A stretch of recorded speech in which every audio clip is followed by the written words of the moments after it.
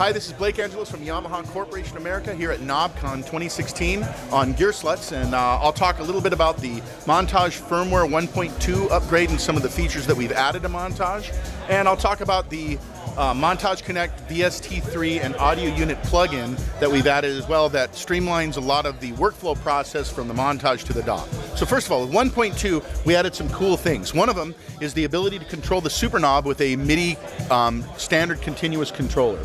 So if I'm inside, say, my utility mode here, and I select my MIDI I/O settings, right here is where the super knob continuous controller setting is. So I can set that to anything, and it allows me to control the Montage movements that are parameter movements that are kind of go above and beyond what a MIDI continuous controller does within Montage itself.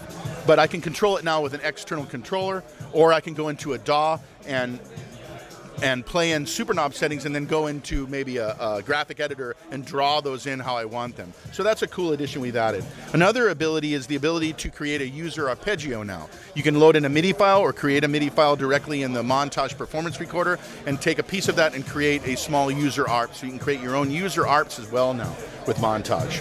And there's a bunch of other things that we've added as well. So if you want to know more about that, go to downloads.yamaha.com. If you are a Montage owner, download the firmware, and there's a sheet in there that describes all the things that you can do now.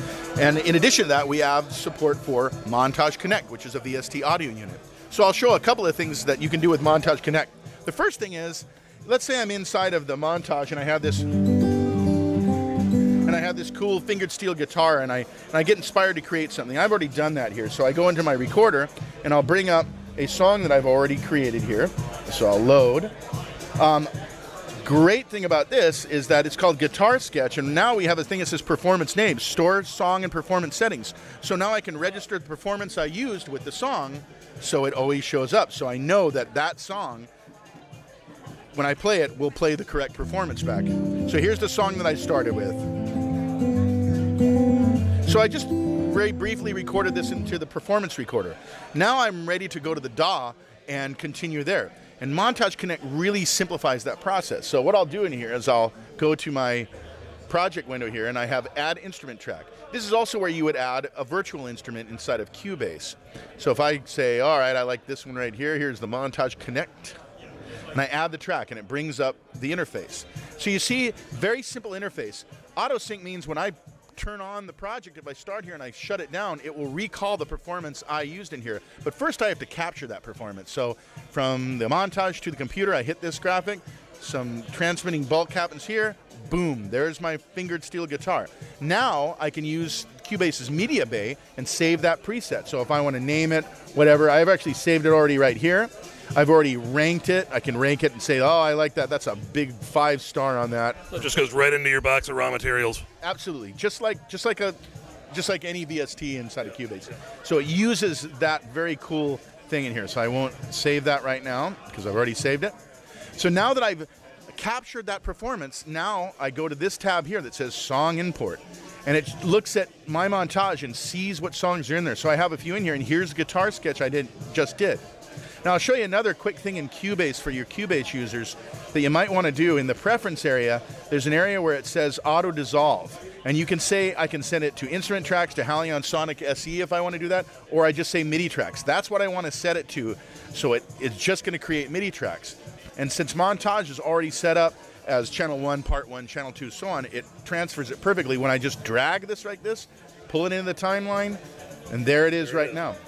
So now, if I want to change the tempo of it, whatever, when I play it back, I can hit it here and I'll play just press play on Cubase, and it plays exactly what I played in. So now if I want to go in and say, oh, well, here's my MIDI data here, I want to grab this and quantize that or whatever I want to do. Now I have the flexibility to start work and continue my work here. So that's one of the things that Montage Connect does. It allows you to do a sketch in the performance recorder of the Montage and then simply transfer it over into a DAW. And remember, at the beginning I said VST3 and audio unit. So if you're a Logic user, we got you covered. You can work with an audio unit as well. So I'll show another thing in here. Get rid of this project, and I'll bring up another one here. And I'll kind of give an idea of one of the ways you can use the workflow. So here it is here.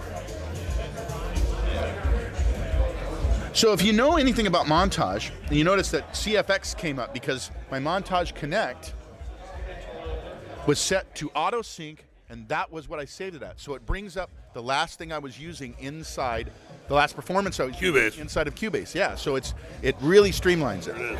So what I did here was, and what we like to say about Montage, because some of these performances, for example, the CFX concert that we have right here, there are 4 parts that are being used in that CFX concert.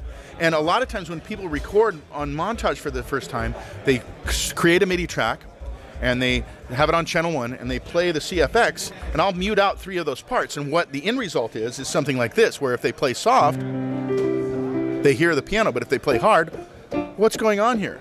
If you just record it on 1 track, and you have it set in multi-mode, it records on 4 simultaneous MIDI channels. So what we like to tell people to do is when you want to record something like this, multi-part single instrument performance, you want to set it to what's called single part mode. And that's just done inside the settings in the advanced area, and you set it to single or multi. So single is what you want to do these multi-part single instrument performance. Multi is when you want to do single parts. The single part, single MIDI channel paradigm is something that everyone's used to. We did it with Montage, or the Motif, with MoXF. So that's kind of the common paradigm. Montage kind of moves beyond it.